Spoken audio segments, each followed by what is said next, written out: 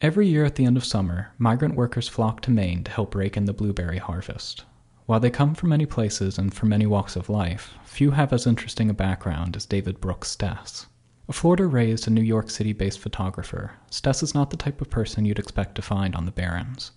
But every year he trades in his Manhattan apartment for a tent, and spends weeks bouncing from crew to crew, raking blueberries until there just aren't any left to harvest. And every year he brings his camera, slowly amassing a collection of stark, honest portraits that give a face to this diverse and forgotten labor force. This work has become Stess's life project, though it began quite by accident while he and a friend were on a road trip through Maine in 1988. Some locals told them about the harvest, and they decided to check it out for themselves. We went down the road and we found a group of migratory shacks and worker shacks, and there was like a factory there. And it was in the afternoon, and we ran across a young Maine kid, teenage kid, who needed a lift out to his crew out to the field. So we put him in the car, and we started to drive out onto the Barrens, which is what this landscape is called. It was a glacially created landscape, and if you've never been on it, it's something like a desert or an Arctic landscape. You're instantly disoriented, and you're driving for miles and miles and miles on these gravel roads. And in the distance, we see this group of like rusted out vehicles, and there's a bunch of people milling about. And we get closer, and you see a bunch of people that look like a bunch of Confederate Army refugees. And I'm thinking to myself, oh, I'm gonna die here on the Barrens of Maine, Washington County. They'll never find my body. And, of course, that didn't turn out to be the case at all. The workers had just finished for the day and were waiting for their paychecks. They hit it off with Stess and invited him to a party that evening. So we went back to the compound, which is called the Strawberry Patch. And I'll tell you what, in that night, it was like nothing I've ever experienced. At that point, it was really kind of like the Wild West. My God, there was drinking and fighting, and it was really a wild scene.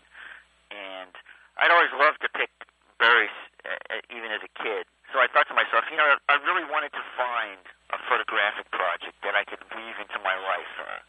I was really influenced by a number of documentary photo projects.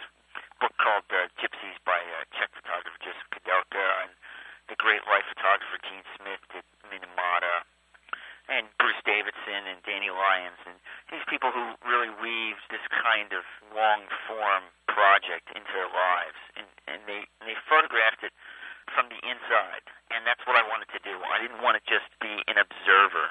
I wanted to be a participant. So, though he had no experience harvesting berries, the next year Stess returned to the Barrens hoping to join up with the crew from the year before. Unfortunately, by this point, he'd forgotten the crew chief's name. I showed up there with my car with Florida plates, and, just here I am coming from the big city, and they really didn't know what to make of me, but I had Alton's picture, and I go, this guy, I want to get on his crew, and they signed me up, and, the rest, I guess they say, is history. Since then, Stess hasn't missed a harvest in the last 20 years. He's grown to love raking and says his time on the Barrens is a refreshing break from city life. He also goes back because he feels like his photo project isn't done, which might seem surprising given the thousands of rolls of film he shot over the last 2 decades. But what Stess is trying to capture is subtle, and he wants to make sure he does it in the right way.